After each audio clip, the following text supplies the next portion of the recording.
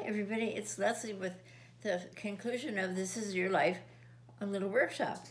And remember, we started this with the magic ingredients of This Is Your Life were being definite, listing what you want to eliminate from your life, listing what you want to bring into your life, and list what you're thankful for. And we took a picture of all that for you. We can do it again when we get through here. Things to think of are, this is a journey to discover yourself rather than escape from yourself. To reach your full potential in life, achieve our dreams and goals and desires, it is a must to write down our dreams and goals and desires. And here's some of the questions to write down. What you want to eliminate from your life, and you have to eliminate from the past. What you want to bring into your life, what you're thankful for, and you're always on your way. Remember, you're always on your way to a miracle, always. Trust God in all. Pray every day. Thank God for everything you have. The first best-kept secret of total success is that we must feel love inside ourselves before we can give it to others. We must love ourselves.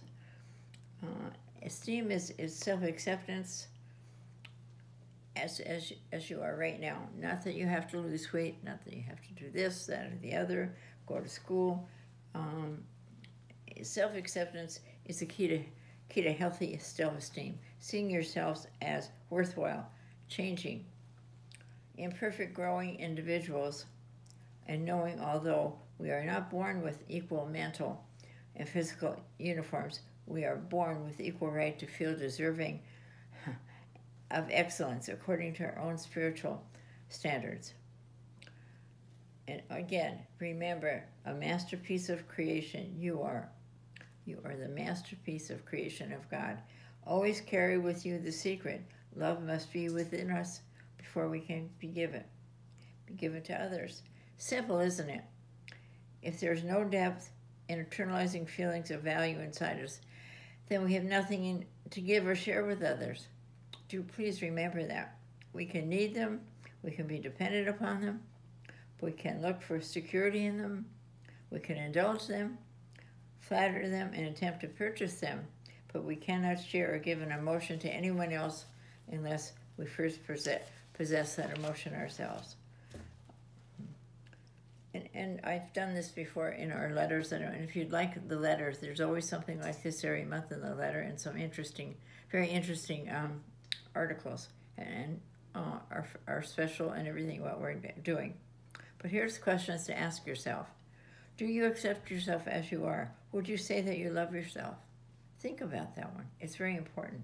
Would you rather be somebody else? If so, why would you rather be someone else outside of yourself? How do you handle criticism? Do you take it personally, or do you seek to learn from the criticism? Do you feel guilty when you indulge in some selfish activity? Think of some recent examples. How comfortable are you when others praise you or compliment you? You know, the only answer to that is thank you. Not no, I didn't, oh, I shouldn't, you shouldn't. It's thank you very much.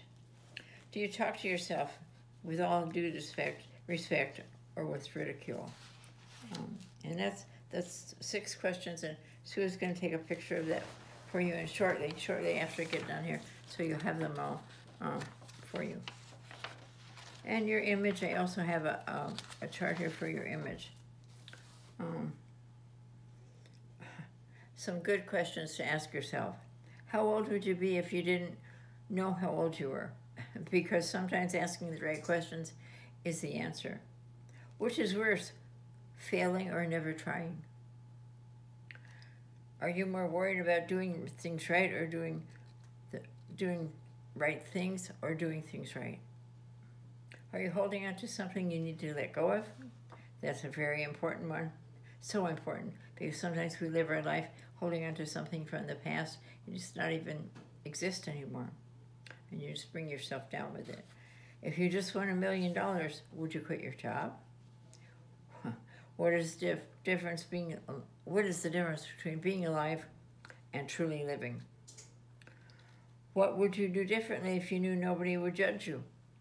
And that's another thing. As you grow older, you realize it's not anybody to judge us or to anything about us, because it's only up to God to do that, you know? And when was the last time you noticed the sound of your own breathing? Your image, I'll put that in the letter, and if you'd like to get the letter, it just comes email. Write and send us your address or your email address where you would like it to go. That would be very good. And by the way, if you're having trouble hearing me, please let me know. I am going to get a new phone next week, but I've had a lot of complaints about your hearing. Okay, and here's another one you could do for yourself, and that's write yourself an emotional want ad of what you want, what you feel. Write your past experiences. Write another one like an emotional want ad for your past experiences, and one for describing yourself. And Sue is going to take the pictures of these so you have them. And I hope you'll like this. We're going to start with each one. Here's the first one, which you got last week, but here it is.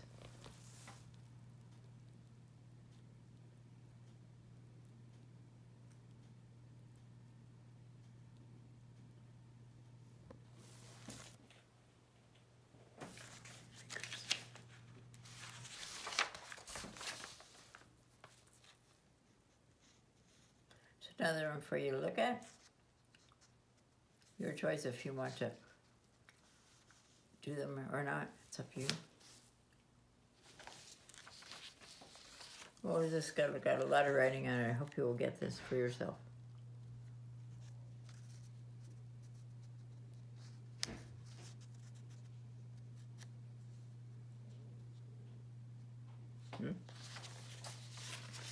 Here's a good one.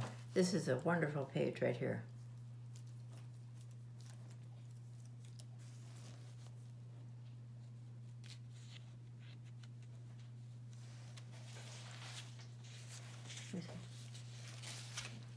Just a second, I'm having trouble getting the pages moved here.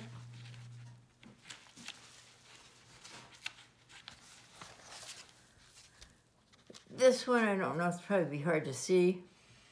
It's a little image of your self chart.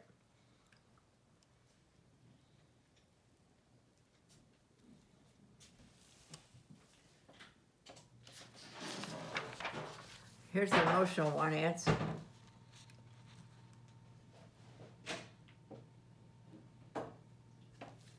I hope you'll enjoy this very much. I really do.